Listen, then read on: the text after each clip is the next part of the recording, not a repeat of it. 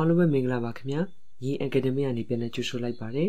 ဒီနေ့မှာတော့နိုဝင်ဘာတန်းအခန်း3လေ့ကျင့်ခန်း3.2ကိုတွက်ပြမှာဖြစ်ပါတယ်ဒီမှာဆိုရင်မေးခွန်းက2ပုဒ်ရှိမှာဖြစ်ပါတယ်ဆိုတော့ပထမတစ်ပုဒ်ကိုစာပြီးတွက်ကြအောင်အောက်ပါမိုနိုမီယယ်များကိုတဲ့၎င်းတို့၏အစစ်အလိုက်ကြီးစဉ်ငယ်လိုက်စီပေးပါတဲ့ဆိုတော့မိုနိုမီယယ်ရဲ့အစစ်ဆိုတာကိုအရင်ဆုံးသိမှရမှာဖြစ်ပါတယ်အစစ်ဆိုတာကကြတော့ degree ကိုပြောတာဖြစ်ပါတယ်အဓိကဘာကိုကြည့်ရလဲဆိုရင်ဒီမိုနိုမီယယ်မှာရှိရပေါ့နော်ဒီအခရာကိန်းရဲ့ထညွန်းကိုကြည့်ရမှာဖြစ်ပါတယ်ဆိုတော့ဒီမိုနိုမီယယ်မှာဆိုရင်ထညွန်းသည်9ပေါ့နော်ဒါဆိုရင်သူ့ရဲ့ degree သည်5ပေါ့ဒီမိုနိုမီယယ်မှာဆိုရင်ထညွန်းက4ဒါကြောင့်မလို့သူ့ရဲ့ degree သည်4နော်ဒီလိုမျိုးအစစ်အလိုက်ကြီးစဉ်ငယ်လိုက်စီစဉ်ပေးရမှာဖြစ်ပါတယ်ဒါကတော့လွယ်ပါတယ်နော်ဆိုတော့ဒီမှာတစ်ချက်ကြည့်အောင်ဆိုတော့ဒီမှာဆိုရင်ဒီ၄ခုကိုတခါလေးပေးထားတယ်ဆိုတော့အခုဘာလုပ်မလဲဆိုရင်သူတို့ကိုကြီးစဉ်ငယ်လိုက်စီမယ်ဟုတ်ပြီနော်ဆိုတော့ကြီးစဉ်ငယ်လိုက်စီမှာဆိုတော့သူရဲ့ degree ကိုတစ်ချက်ကြည့်မယ်ဆိုတော့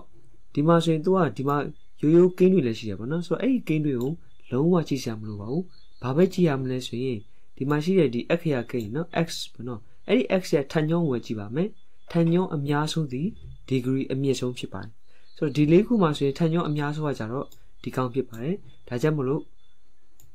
3/70 x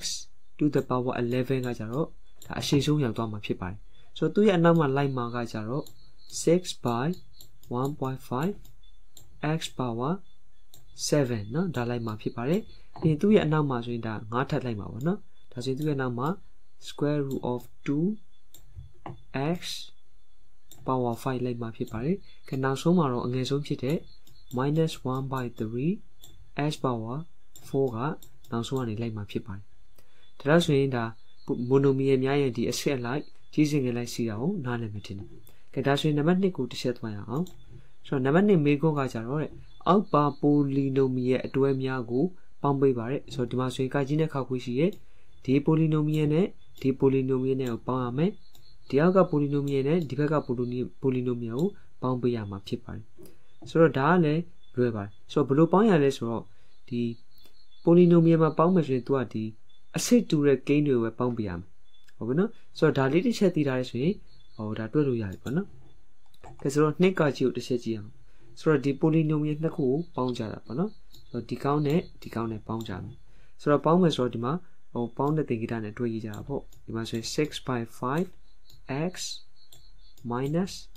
2/7 s square plus 1/3 x cube ပြီးပေါင်းမယ်ဆိုတော့ plus လာမယ် plus root 5 plus 1/3 s square minus 1.2 s cube နော်ဆိုတော့အဲ့လိုပေးထားတယ်ဆိုတော့ဒီမှာဘာလို့အောင်မလဲဆိုတော့ဒီမှာသူတို့ကဒီနော်ဒီမှာကိန်းတွေရှိတယ်အဲ့ဒီကိန်းတွေမှာကိုကဒီမှာဟိုအစစ်တူတဲ့ကောင်တွေကိုပဲပေါင်းပေးရမှာဖြစ်ပါတယ်ဒါဆိုရင်ဒီမှာဆိုရင်သူက s ဖြစ်တဲ့အတွက်ကြောင့်မလို့သူ့ရဲ့အစစ်က1ပေါ့နော်ဆိုတော့ဒီမှာအစစ်1ရှိတဲ့ကောင်ကမရှိတော့ဘူးဒါကြောင့်မလို့သူ့နဲ့ဟိုသွားပွားမဲ့ကောင်မရှိဘူးဒီမှာဆိုရင်ပိုလီနိုမီယယ်အစစ်ကနော်ဒီကိန်းနော်ဒီကိန်းရဲ့အစစ်က2ဒါဆိုရင်ဒီထဲမှာအစစ်2ရှိတဲ့ကောင်ကကျတော့ဒီကောင်ဒါကြောင့်မလို့ဒီကိန်းနဲ့ဒီကိန်းနဲ့ကိုပေါင်းပေးရမယ်ဒီမှာဆိုရင်အစစ်3ဒီဘက်အစစ်3နဲ့ဟိုအနောက်ဆုံးအစစ်3နဲ့ပေါင်းပေးရမယ်ဟုတ်ပြီနော်ဒီမှာကျန်တာကကျတော့ဒီမှာ root 5ဆိုတာကျန်တယ် root 5ကဒါရိုးကိန်းပေါ့နော်ဒါတော့သူ့မှာဟိုပေါင်းရမယ်သူမရှိတော့ဘူးဆိုတော့အခုကဘာလုပ်မလဲဆိုတော့ဒီမှာသူတို့ဟိုအစစ်တူတဲ့ကောင်တွေကိုတတွဲထားမှာပေါ့နော်ဒါဆိုရင်ရှင်းလို့ပိုလွယ်သွားမယ်ဆိုတော့ဒီမှာညီမချင်းလေးပြန်ထည့်လိုက်မယ်ဒီမှာလည်းညီမချင်းထည့်မယ်ဆိုတော့အခုကဘာလုပ်မလဲဆိုတော့ထညွန်းအများဆုံးကောင်အရှိဆုံးကပို့ထားလိုက်မယ်ဟုတ်ပြီနော်ဆိုတော့ဒီမှာဆိုရင် 1/3 s cube ပြီးရင် s cube နောက်တစ်ခုကကျတော့ -1.2 s cube เนาะဒါကြောင့်မို့ဒီမှာ -1.2 s cube ကဲဟုတ်ပြီ s cube ပြီးသွားပြီဆိုရင် s နှစ်ထပ်ကိုတစ်ချက်သွားရအောင်ဆိုတော့ဒီမှာဆိုရင်သူကဒီကောင်ယူမယ်ပေါ့နော်ဒီကောင်ယူတဲ့အခါမှာသူ့အရှိမအနှုတ်ပါတယ်ဒါကြောင့်မို့အနှုတ်ပါတစ်ခါတည်းတွဲယူပေးရမယ် -2/7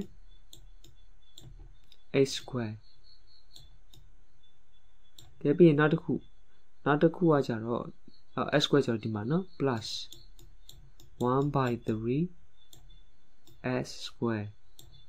ဟုတ်ပြီရပြီကဲဒါဆိုရင်နောက်တစ်ခုကကျတော့ h ပေါ့နော်ဒါဆိုရင်သူ့ရဲ့ရှေ့မှာသူကဘာမှမရှိတဲ့အတွက်ကြောင့်အပေါင်းလက္ခဏာဖြစ်သွားမယ်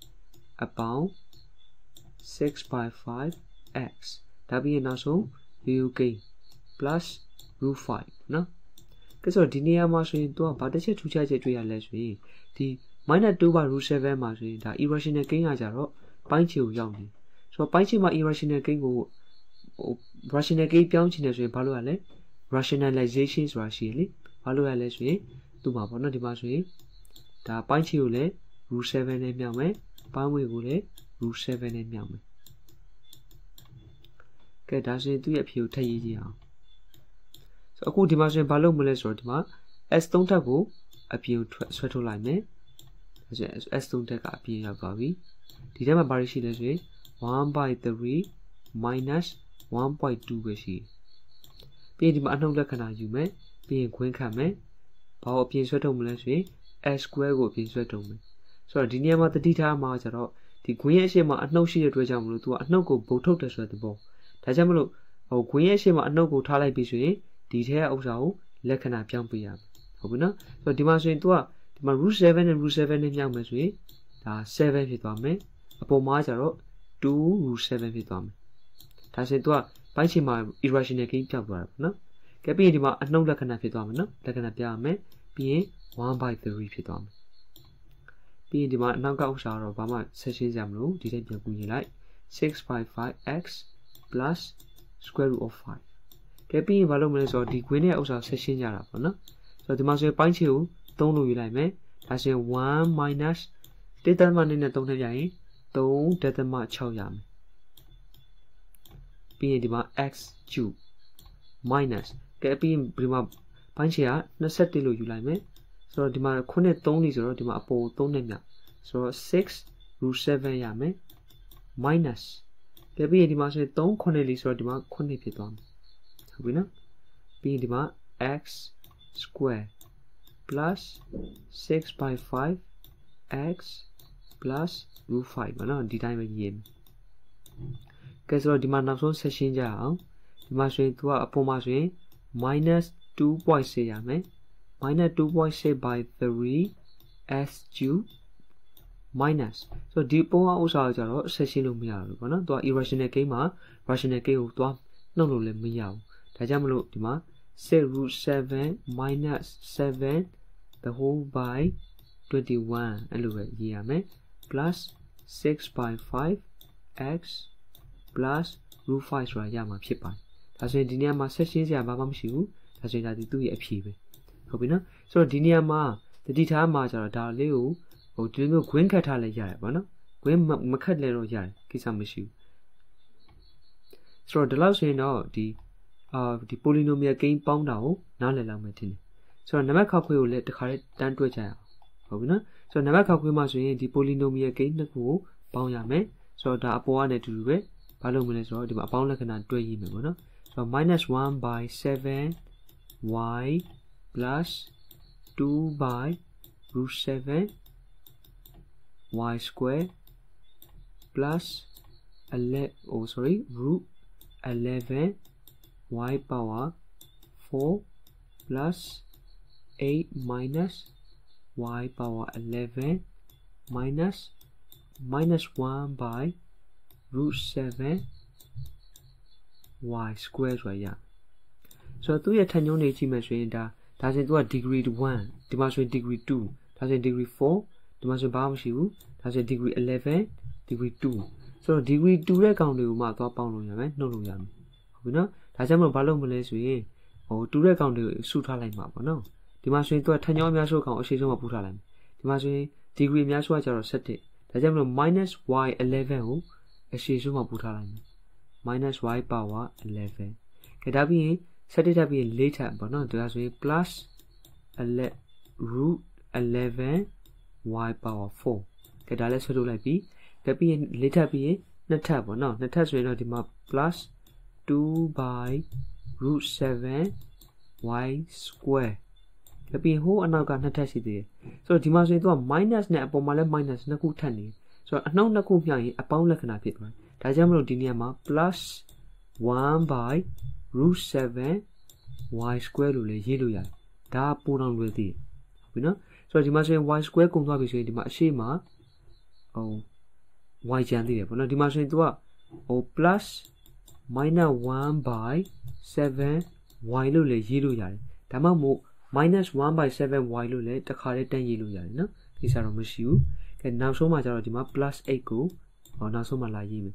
ကဲပြီးအခုကဘာလုပ်မလဲဆိုရင် degree 2တဲ့ကောင်တစ်ခုပေါင်းမယ်ဆိုတော့ပေါင်းရမယ့်ဥစ္စာကျတော့ဒီအလဲမှာပဲရှိရပေါ့နော်ဆိုတော့ကျန်တာကတော့ပေါင်းရမလို့တော့ဒါကြောင့်မလို့ကျန်တာကိုပဲဒီတိုင်းခုရေးဟုတ်ပြီနော်ဆိုတော့ဒီမှာဆိုရင်တစ်ချက်ဘာလုပ်အောင်မလဲဆိုတော့ဒီမှာဆိုရင်သူဒီပိုင်းချင်မှာ irrational gain ဖြစ်နေရဲ့ rational gain ပြောင်းချင်ဘာလုပ်မလဲ rationalization လုပ်မယ်ဆိုတော့ဒီလေးပဲဘာလုပ်မလဲဆိုတော့ဒီမှာပိုင်းချင်ကိုလည်း root 7နဲ့မြောက်ပိုင်းဝေကိုလည်း root 7နဲ့မြောက်ဆိုတော့ဒါတွေကကျတော့စိတ်ထဲမှာလုပ်လို့ရတယ်ပေါ့နော်ဟိုပြင်မှာတွက်ပြစရာမှမလိုဒီမှာဆိုရင်အပေါ်မှာလည်း root 7နဲ့မြောက်ကဲဒါဆိုရင်ဘယ်လိုဖြစ်သွားမလဲဆိုတော့ဒီမှာ minus y power 11 plus square root of 11 y power 4 plus ကဲပြီးရင်ဒီမှာဆိုရင်သူကအောက်ခြေမှာဆိုရင်ဒါ root 7နဲ့ root 7နဲ့မြောက်တဲ့အတွက်ကြောင့်မလို့7ဖြစ်သွားမယ်အပေါ်မှာကျတော့2 root 7ကဲပြီးရင်ဒီမှာ y square plus ကဲဒီမှာဆိုရင်7အပေါ်မှာဆိုရင် root 7 y square နောက်ကဥစ္စာတွေကျတော့ဒီမှာဆိုရင်သူက plus နဲ့ minus နဲ့ကိုတခါလေးရှင်းလိုက်ရင်ဒါ minus 1 by 7 y လို့လည်းရေးလို့ရတာပဲဒါမှမဟုတ်ခုနအတိုင်းထားလိုက်လည်းရတာပဲဆိုတော့အခုဘာလုပ်မလဲဆိုတော့ဒီမှာ